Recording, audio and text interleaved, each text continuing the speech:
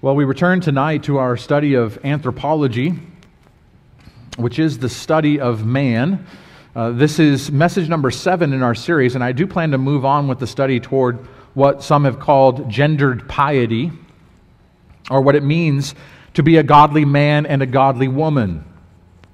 And we'll look to discuss those two genders. Unfortunately, we won't have time to discuss all the other genders that have been recently discovered.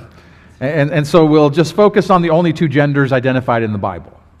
We'll then look at what God has designed for marriage, when two become one, and we'll talk about parenting, when that union produces fruit, so that hopefully the fruit of the marriage doesn't turn out to be rotten. But tonight, I want to pick up from where I left off last week. We've been talking about the makeup of man. And actually, before we do that, I do want to take a quick aside. I forgot I was going to take a quick aside for two things. First, I do want to let you know that our podcast is going to drop our second episode tomorrow. And so looking forward to sharing our distinctives as a church with all of you, going through those a little bit more in depth. And so we're looking forward to you being able to interact with us in that way. But I also wanted to take a quick aside also. I meant to do this a few minutes ago, so I apologize, but I want to go ahead and stop here before we get too far into the message. I just wanted to take a minute to address, as many of you probably are aware, of the so-called Asbury University revival. And it would make a great podcast episode. I wish we would have actually been able to do that, but if we recorded it, we'd be really probably late to the party, and it would be released a few weeks probably too late. And so I just want to take a few minutes to just address a couple of the things here. Right now, there's a lot of question, is this legitimate? There's a lot of worry and concern about coming out and saying, you know, I'm skeptical, or I don't believe it, or whatever.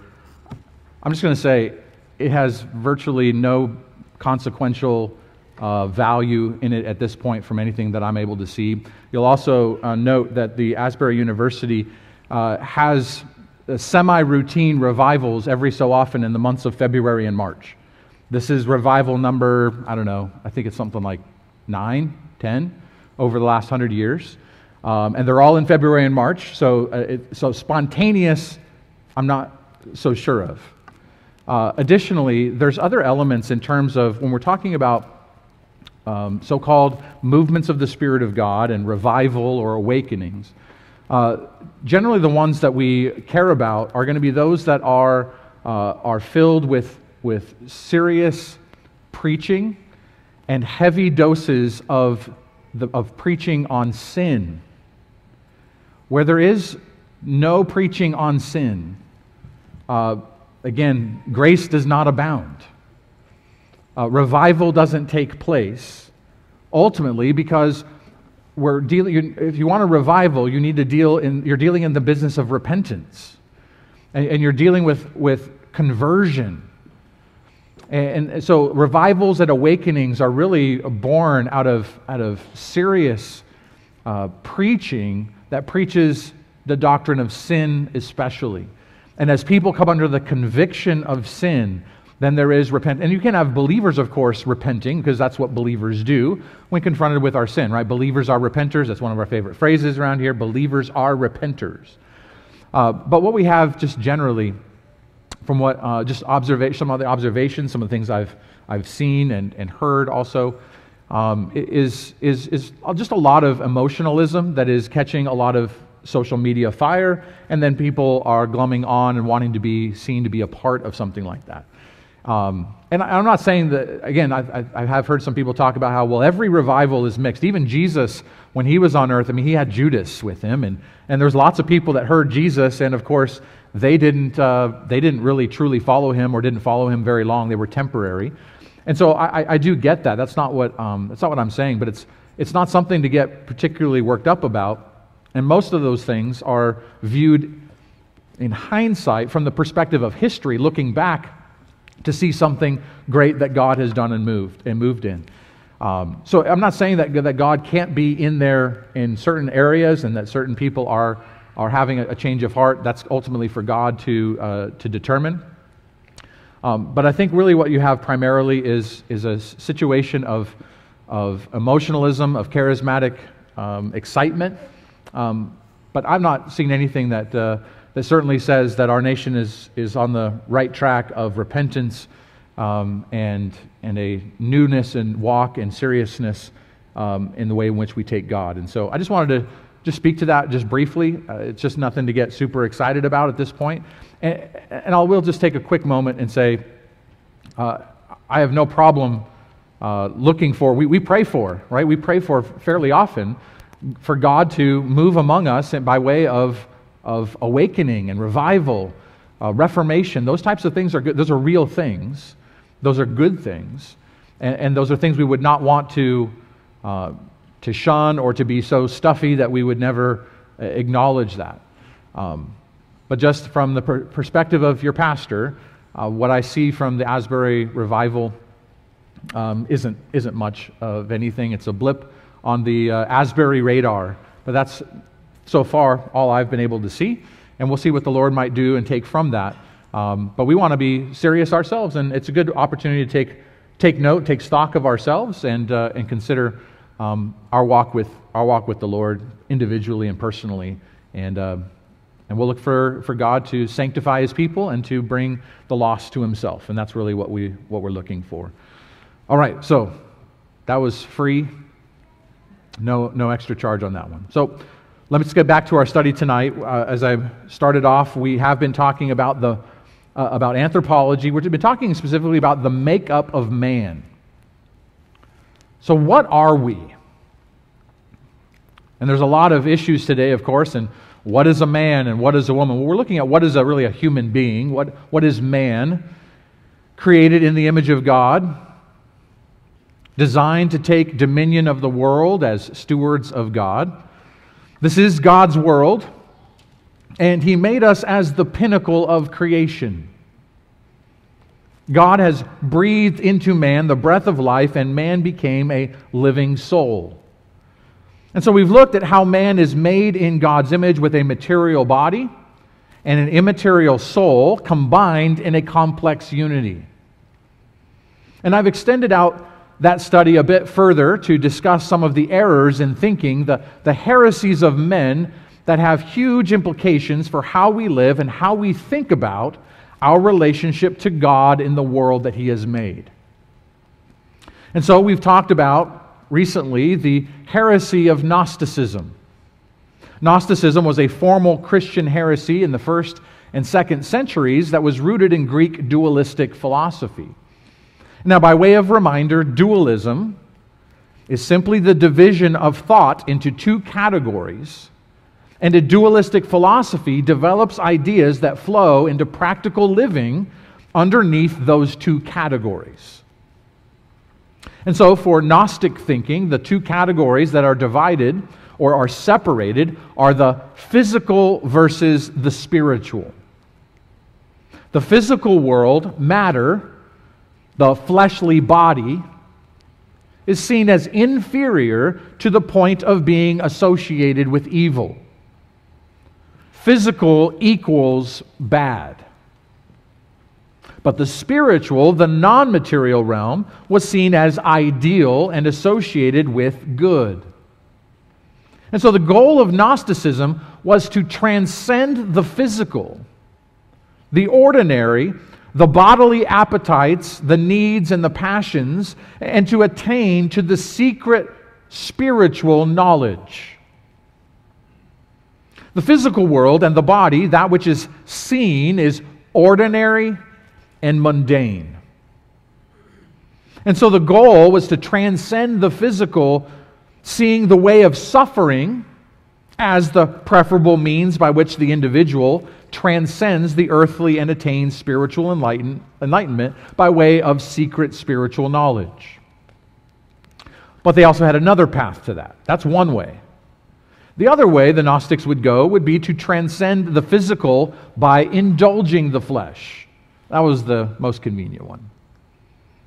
Since the body was inherently evil or less than, to the point of not mattering, so they would use then the body for immoral pleasures since it didn't matter or pertain to the spiritual. And so since the spiritual realm was separated from the physical, and they could not touch then the physical and the spiritual, you could then do with the body whatever you wanted. And that dualism had very relevant implications for theology. And it was the response of the apostles who confronted this error personally and head on, because Gnosticism, listen, is an affront to the person of Christ. This was no benign way of thinking. This was not something that was, just wrong. It was dangerous. Gnostic teaching concluded once again, it went one of two ways when it came to theology. It either went the route that denied Jesus was God because Jesus was a man. And so since Jesus had a physical body, the divine spirit could not be tainted by the corruptions of evil flesh. Could not take on a human physical body. But yet we know that that view of Christ is heresy. Jesus is God and man. But the other side of the Gnostic coin was to acknowledge the deity of Christ, but to deny that he was truly man. They would try to say that Jesus only appeared to be a man, but because we know that the divine cannot be touched by the earthly, the physical, then he must have only appeared to be a man, but was not actually God was actually not actually God in flesh. He just appeared to be a man. He was God, though.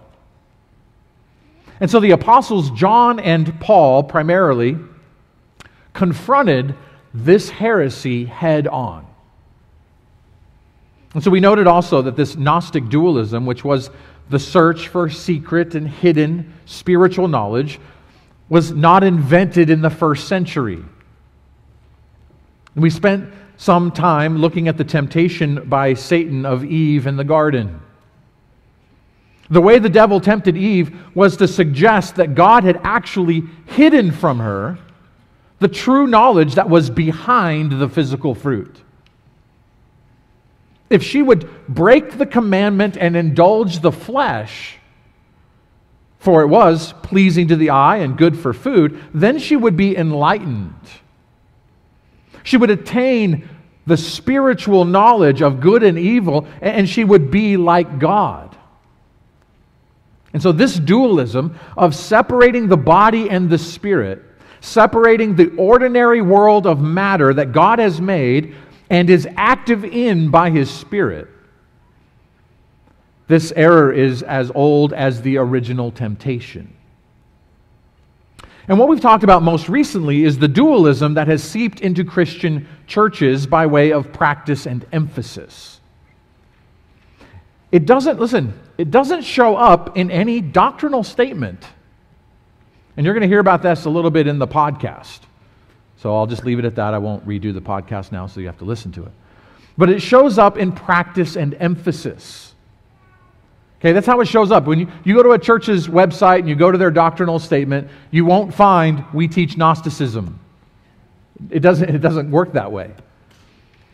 It shows up in places like worship, especially in their style and use of music, because the goal for them of worship is to experience something beyond the ordinary. The goal of worship is a spiritual experience where you engage with the Holy Spirit, where you feel something beyond the ordinary everyday life. There is really a sense of desire for escape. And it also shows up in teaching and practice of the Christian life, where the secular and the sacred, or the ordinary and the spiritual are separated. This is another practical way it shows up in Christian churches. Because the spiritual is good, and the ordinary or the secular, meaning the life outside of the Christian church industry, that ranges from mostly meaningless to bad. The things that really matter are the things associated with the church. The first class A-grade Christian is the pastor or the missionary, etc. And the rest of life is only valuable insofar as it supports or finances those endeavors. Now, the ordinary is not spoken about then as having spiritual value. But what we pointed out is that everything in this ordinary physical life, and I'll just shorten it, everything is spiritual.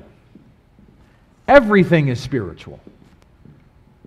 But what we've pointed out is that everything in this ordinary physical life has spiritual relevance.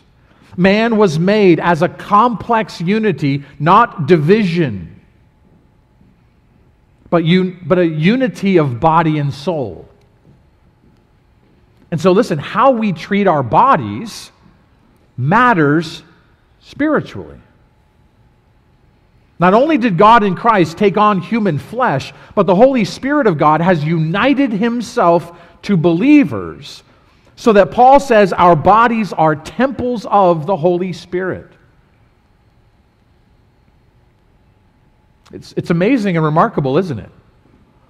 God dwells in us. He is ever present in you, right now, all the time, awake or asleep, no difference. But guess what? You don't feel Him right now, do you? You're just sitting in a chair, thoughtful, somewhat ordinary. Kelly's trying to feel Him, but he's not succeeding. There is something so ordinary. And yet Scripture affirms and teaches that we are engaged in our daily lives in a spiritual war. Did you know that you're in a spiritual battle right now? Well, how do I fight this battle? Where's the front line? You fight it in the body. And you fight it every day. And you do so with ordinary means and through ordinary life. And yet when you simply live for Christ in obedience, taking dominion as a steward, walking in the truth in a worthy manner, you are taking ground in the spiritual battle for the cosmos.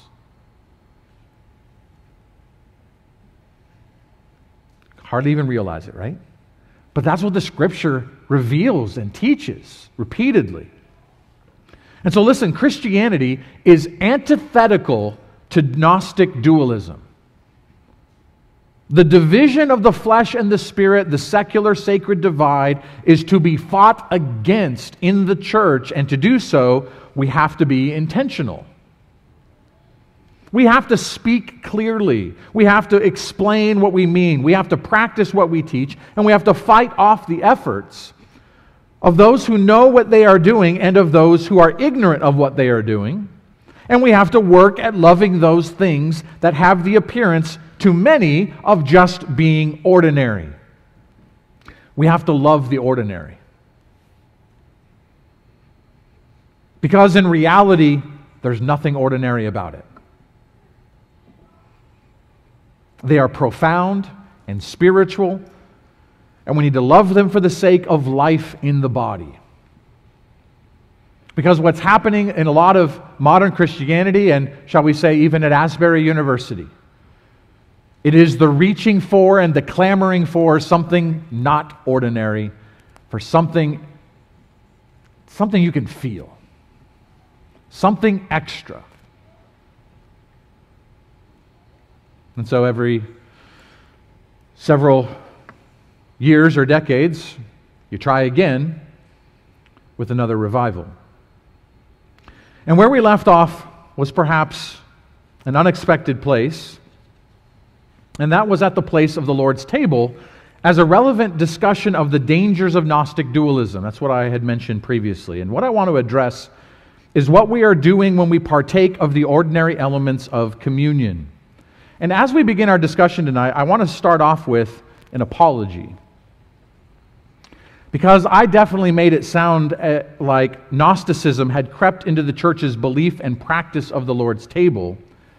And I have to admit that I had looked at it originally too superficially.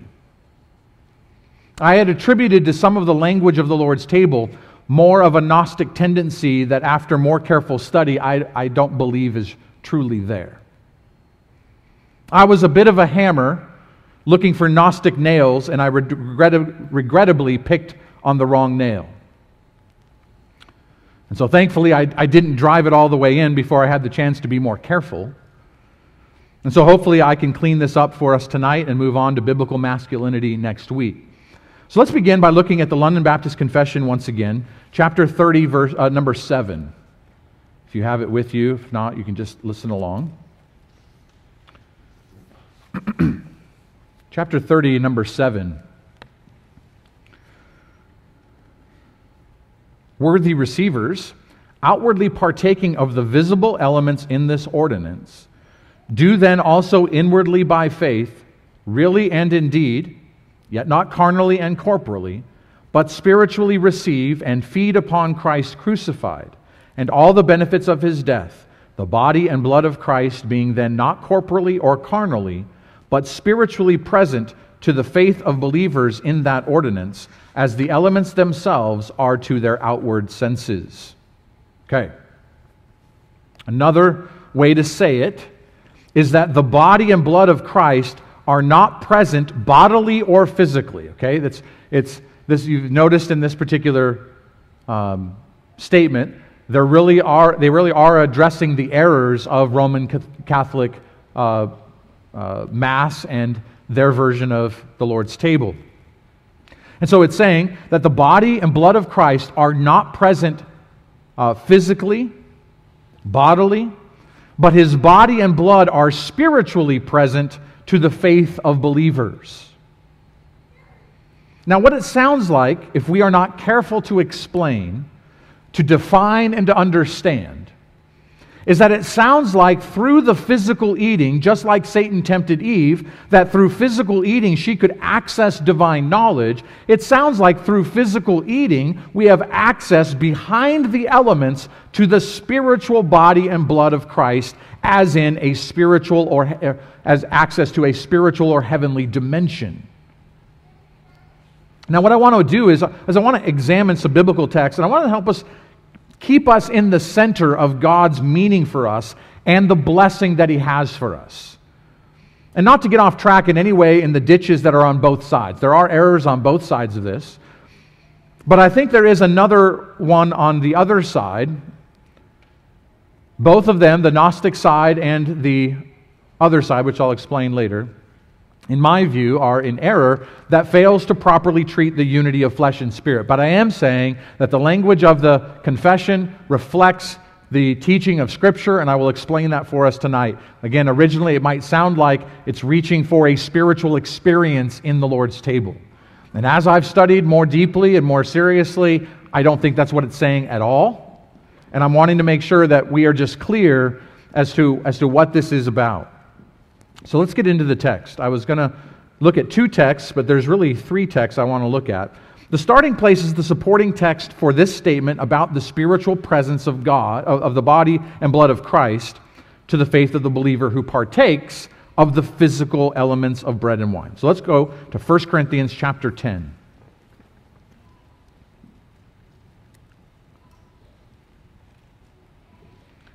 And I'd say that this one is probably the best and most profound at explaining this idea of the spiritual element of the Lord's table. And just before that, a quick aside. In terms of some of the debate of church history, it was really Zwingli who fought against some of this idea of a spiritual presence of Christ, and it was all the debate over the words of the Lord's table, where Jesus says, "This is my body." So that's where a lot of the debate centers. But I think actually the better passage for understanding this, we'll talk about that one as well, but the better passage for understanding this concept that I think is truly here is 1 Corinthians chapter 10, verse 16.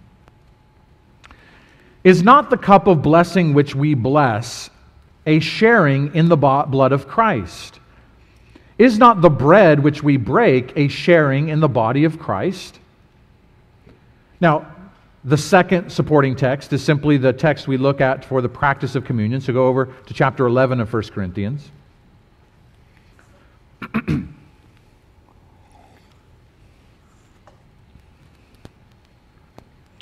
Verse 23 to 26.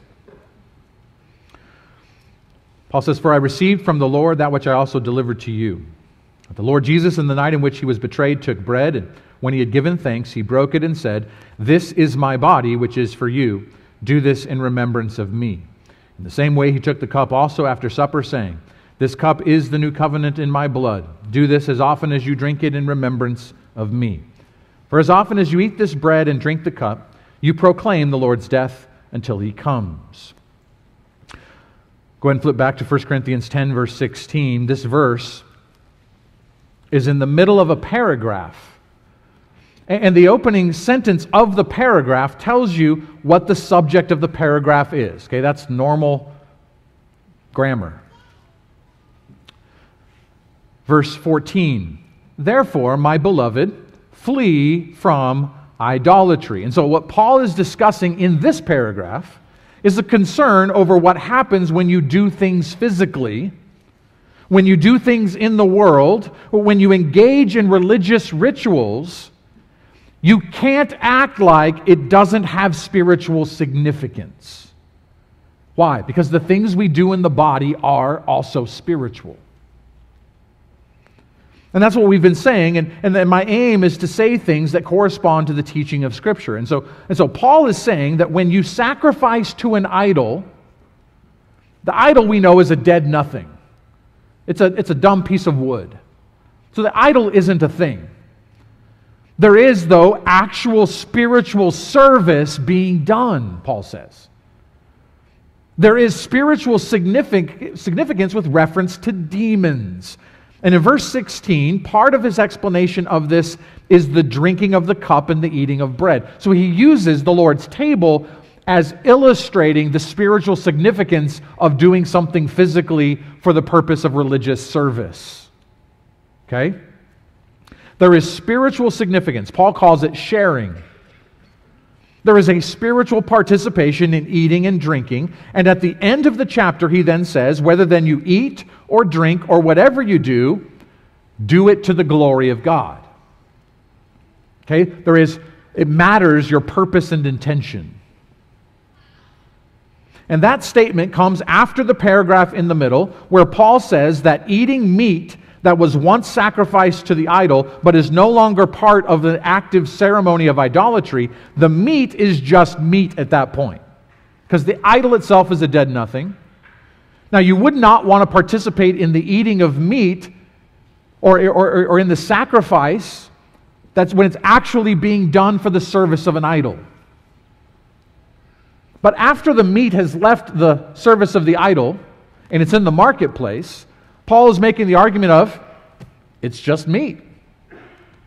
It formerly was done in a ceremony for a particular religious purpose, but you can eat it without guilt, without participating in a spiritual sharing with demons at that point. But where does the significance of sharing in the blood of Christ and in the body of Christ come from? It comes from believers partaking in faith. It is symbolic of a spiritual reality that Christ talked about, and I've highlighted repeatedly, and that is in John chapter 6. Whoever eats my flesh and drinks my blood has eternal life, and I will raise him up on the last day. Jesus was speaking about faith, taking in Christ as life-giving food. And so when we partake of communion, we are expressing that our faith continues to share in the eternal life we received when we first ate of Him. Does that make sense? When we partake of communion, we are expressing that our faith continues to share in the eternal life that was purchased on the cross in the body of Christ when we first ate of Him in faith. It is an image of perseverance when we do so in faith. So think about this for a minute. And you'll have to rely on what you know to be true, not what you remember, because nobody remembers this event, even though you were there in the flesh. But think with me about the day you were born. Again, you were there, but I doubt you remember, thankfully. Right? On the day you were born, almost immediately, did you eat? We're speaking normatively here, but of course. But you were placed near your mother's breast and you ate. Do you not continue to eat? The eating you do now continues to sustain you, and you eat now because you ate then. If you don't eat at the beginning, there is no life to eat later. The idea is that you must have taken Christ in by faith for your justification, but we continue to live by faith for our salvation in our sanctification. And so the Lord has given us an ordinance by means of His table where we continue to practice by faith a kind of eating. We eat of the Lord's table often because we continue to eat as a result of that first meal. We are sanctified because we are first justified. When we were born again and we ate and drank of Christ, He then has given us a symbol of this ongoing, persevering life of faith. And that life of faith is always to look to Christ. And so you believed in seemingly an ordinary fashion, but a spiritual credit was applied to us, applied to you. And so when we partake of the Lord's table in faith as a believer, we are demonstrating a spiritual sharing in the death of Christ. That old song, right? Were you there when they crucified my Lord? The answer is yes. And the eating and the drinking of bread and wine points to that spiritual reality. It points to the reality that when He died an ordinary death of a Roman criminal, when He shed ordinary blood from a real physical human body, that ordinary physical death accomplished the greatest spiritual work of redemption ever conceived. And so what is the danger? Where is the Gnostic dualism? In thinking on it and in studying it more, I think I overstated, as I said, my original dualistic concern. I think it is possible, and it would be seen if you viewed the Lord's table as a mystical ceremony where you connect with or communicate with Christ in some out-of-body, extraordinary way. But that's actually not the great danger. And that's not what's being said or taught in the confession brought out from the teaching of Scripture. And so I just have to admit that I was wrong about how I thought about the Lord's table in terms of a dualism in the spiritual presence of Christ. And I'm actually very happy with the language of the confession as long as we understand that the forms, that is the bread and the wine, the visible elements, are not transformed in any way and that they are representative only. Because Zwingli is still correct. This is my body means this represents my body. They are symbols. But they are pointing to a spiritual truth, a spiritual reality, ordinary things reminding us of spiritual truth. But there's no dualism there as I said, perceived it. Actually, I think the greater danger, and what I'm wanting to avoid also in the way I communicate, I think the greater danger is in flattening it out in order to be something only physical and that there is no sharing of Christ in the ordinary things. So let's continue. I want to bring this out a little bit further. Let's continue. I want to look at two other passages because I think they highlight the great Christian reality of our spiritual union with Christ. Because again, I want to remind us, He is present in all of His people here and now. So turn with me to Matthew chapter 18.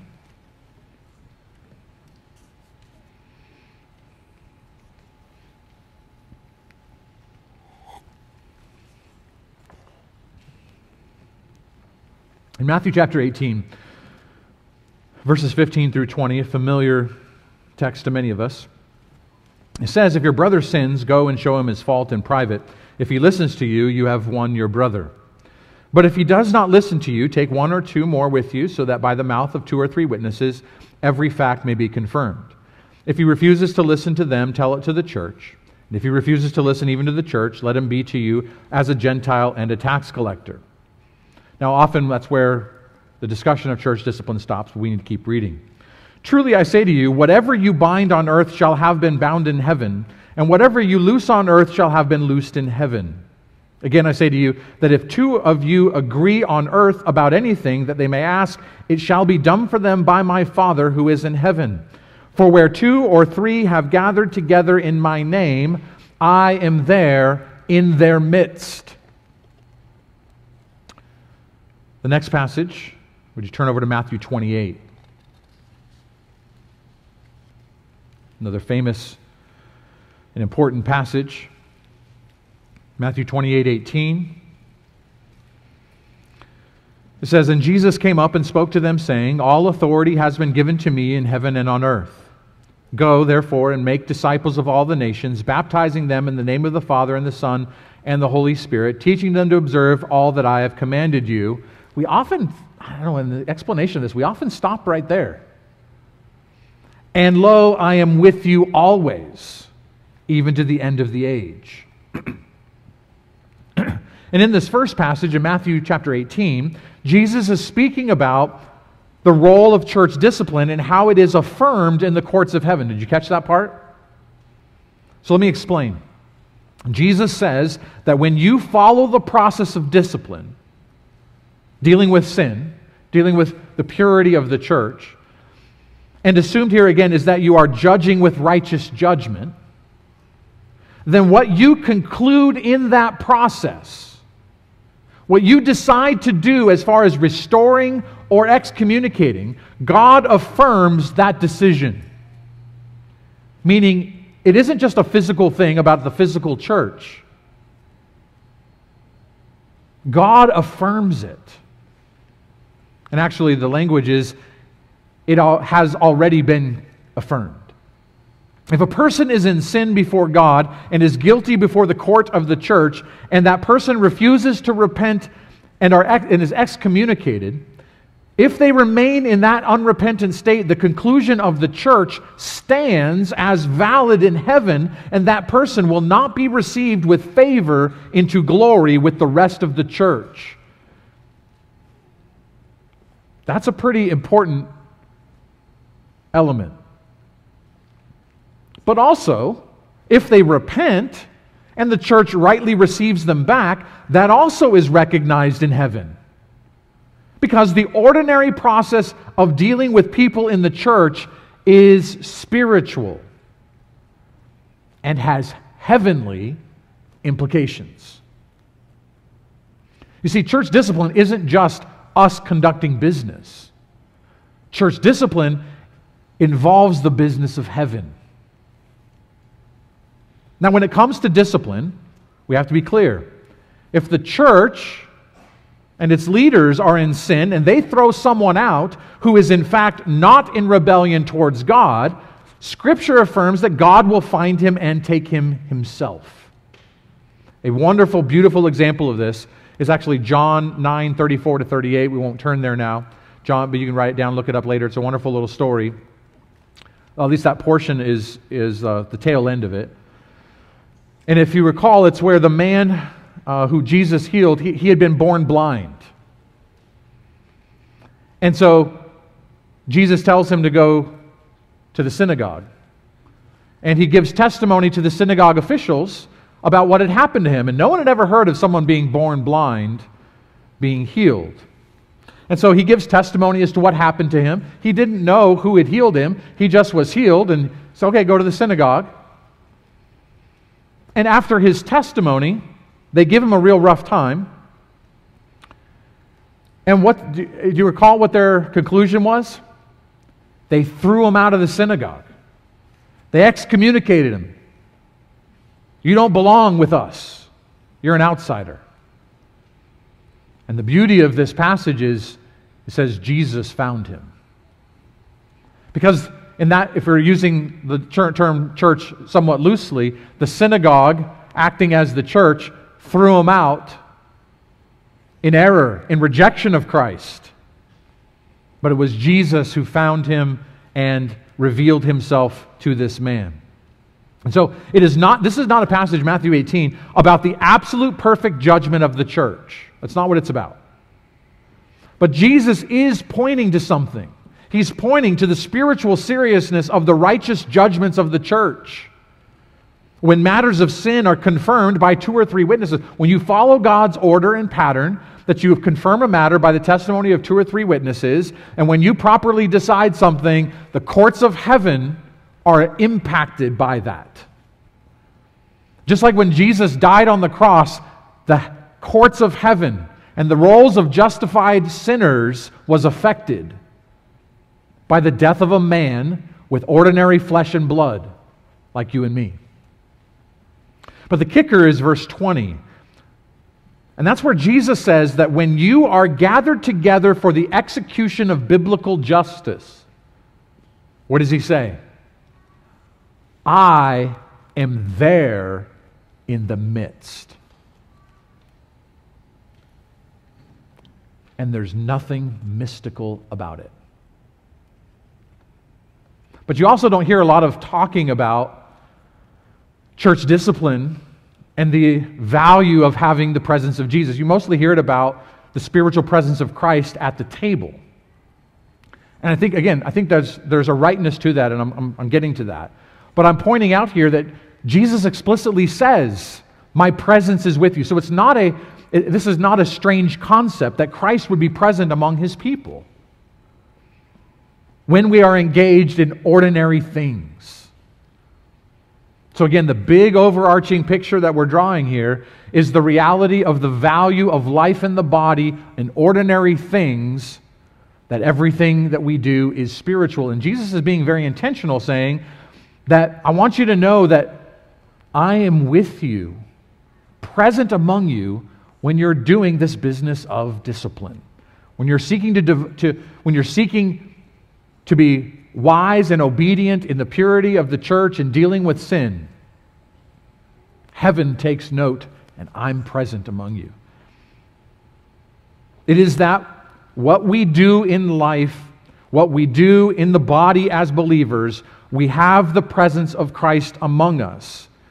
And the greater point that Paul made, we looked at last week, is that doing things in the body is to have the Spirit of God present with you. For your body is the temple of God. It's a temple of the Holy Spirit.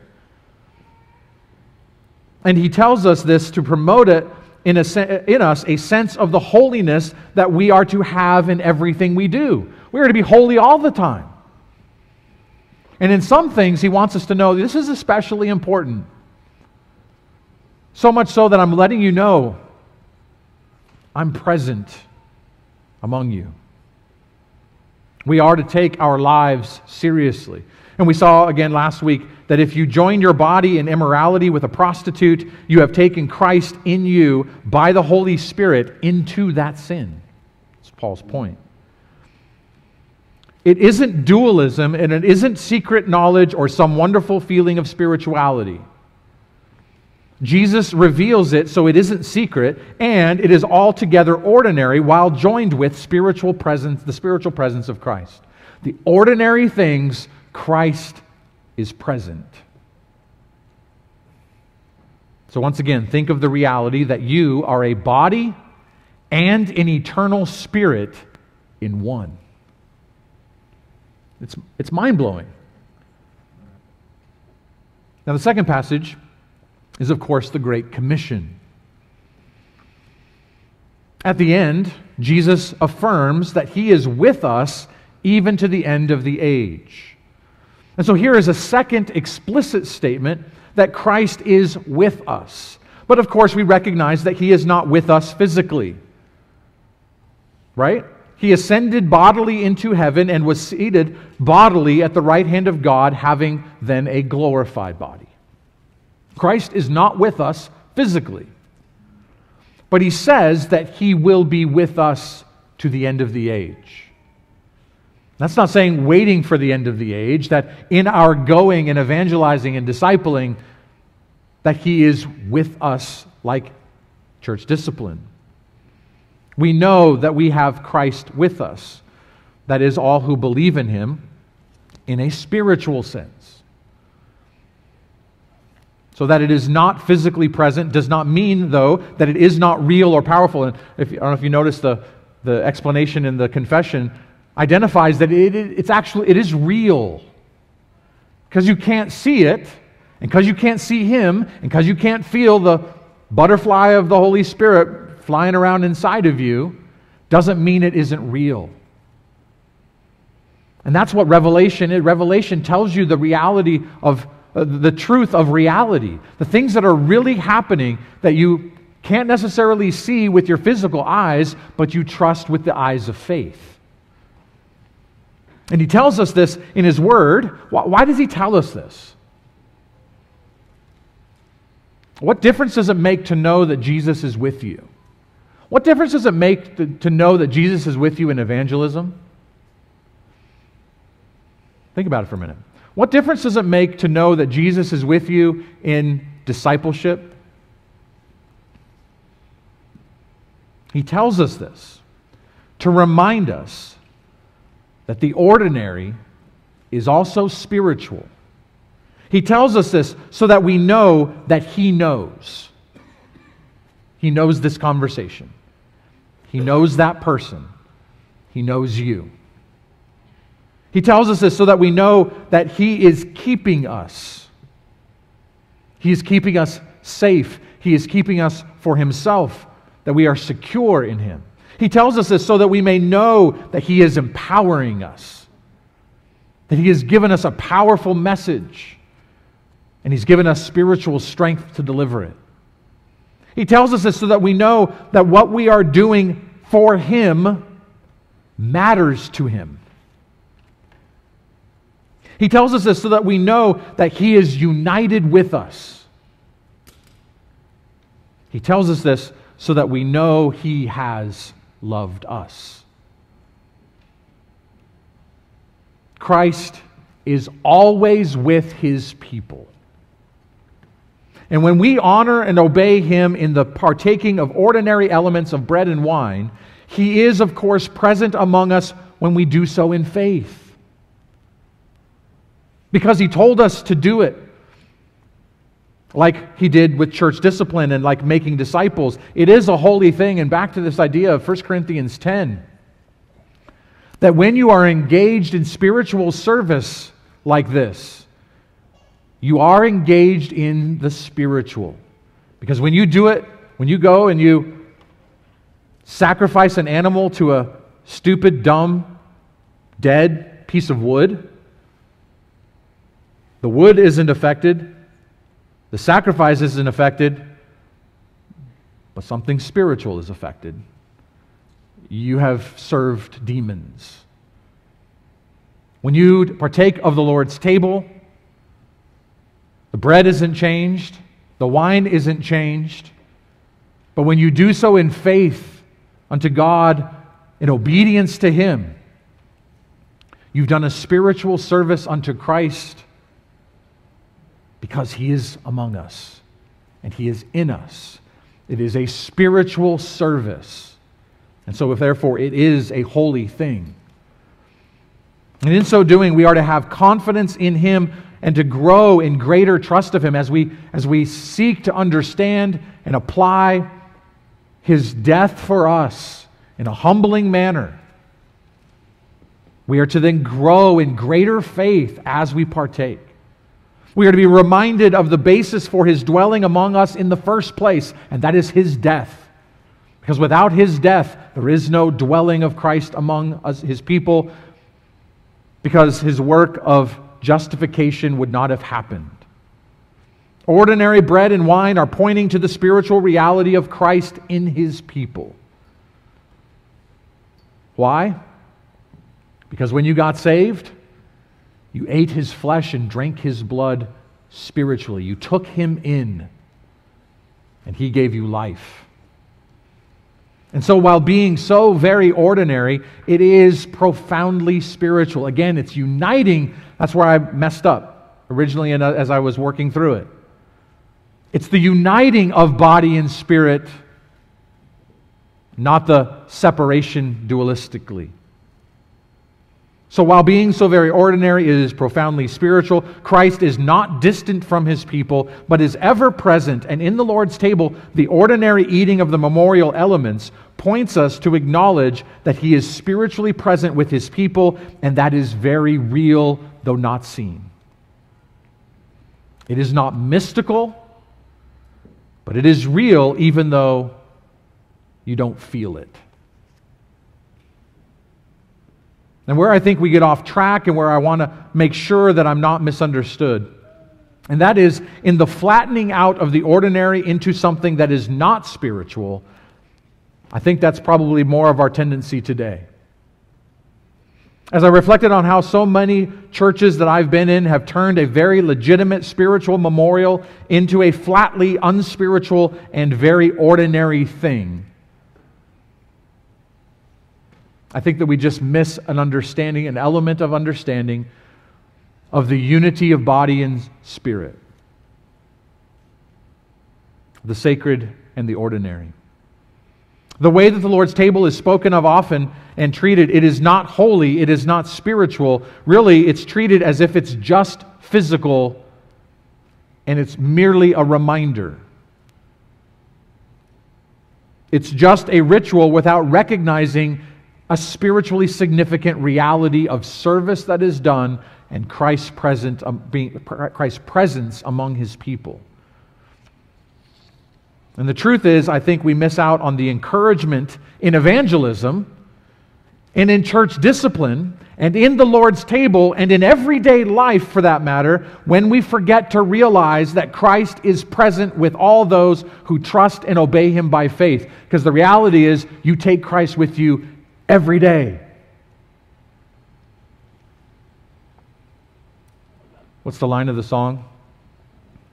Waking or sleeping, Thy presence, my light. Is that how it goes, right? That the presence of Christ is with you, whether you are aware of it or not, whether you're awake or whether you're asleep, because Christ indwells His people and is present among us. And that's not mystical. But it is as real as you are a complex unity. It's as real as that you are a body and an eternal spirit in one. So too, we have been united inseparably with Christ. There is no spiritual zap or feeling of another world. Rather, it is the ordinary that is united with the spiritual, and we then are privileged to have the living Christ in our midst. He is among us now, and He is pictured as present when we eat eat the bread and drink the wine. For this is done before His sight. And so this doctrine is meant then to encourage us and to remind us of the call to holiness that should bring. And so I want to wrap up our time then with this understanding that what is man? We are a complex unity of body and spirit, made in the image of God, made with a purpose to take dominion for God's sake, for His glory, as stewards of the creation order.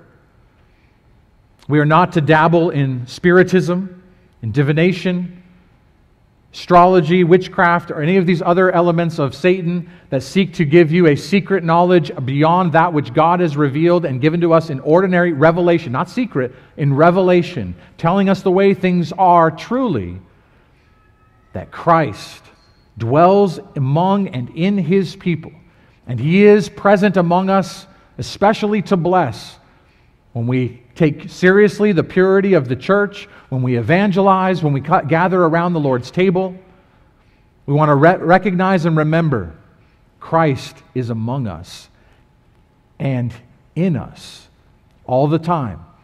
And that is based on His death on the cross for His people. Let's pray. Lord, we thank You for this time together. We thank You for Your word, and we thank You for Christ who is ever present with us. We deserve none of that.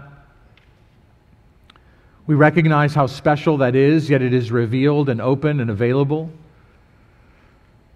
to be read and to be heard and to be understood. We pray that we would recognize the value and the significance of every day and every moment lived in the body as spiritual, as we participate in the spiritual warfare that You have called us to engage in. We pray that we would put on the armor of God, that we would stand firm. We pray that we would see the value of every day, every ordinary thing, eating and drinking, going to work, washing the dishes, doing the laundry, all kinds of activities of enjoyment and leisure and all these different things. Lord, we pray that we would recognize that they are all relevant spiritually, and they are done before Your face. And we pray also that we would take greater encouragement and joy in the reality of knowing that You are with us among Your people, and You have reminded us, especially for spiritual endeavors of evangelism and discipleship, of the serious matters of dealing with unrepentant sin. And when we gather together on the Lord's Day to partake of the table of our Lord, we recognize the reminder You've given us of Your presence among Your people. We pray that we would not fall into error of mystical spiritualization on one hand, or on the other hand, of flattening it out to be something that is also ordinary and physical only in terms of no significant meaning of spiritual service. We pray that we would think rightly and live rightly before You. We pray that You would receive honor and glory from us. We ask it in Jesus' name. Amen.